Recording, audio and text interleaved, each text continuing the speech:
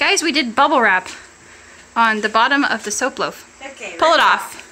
Let's see how it went. I want to see what the bottom of the loaf looks like. Is it going to come off?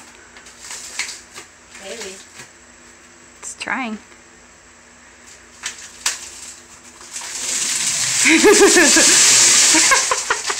That's pretty cool.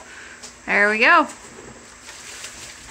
And now it's oat and honey with a honeycomb on the bottom. I'm stamping, so this is oatmeal and honey. Marlisa had us do this funny thing where it ended up with an imprint on the top that looks kind of like a honeycomb. So it's like oatmeal and honey. Can you see it okay? The next 140 bars are going to look like this. So if you guys want oatmeal and honey soap with a honeycomb on top, order now. What do you think?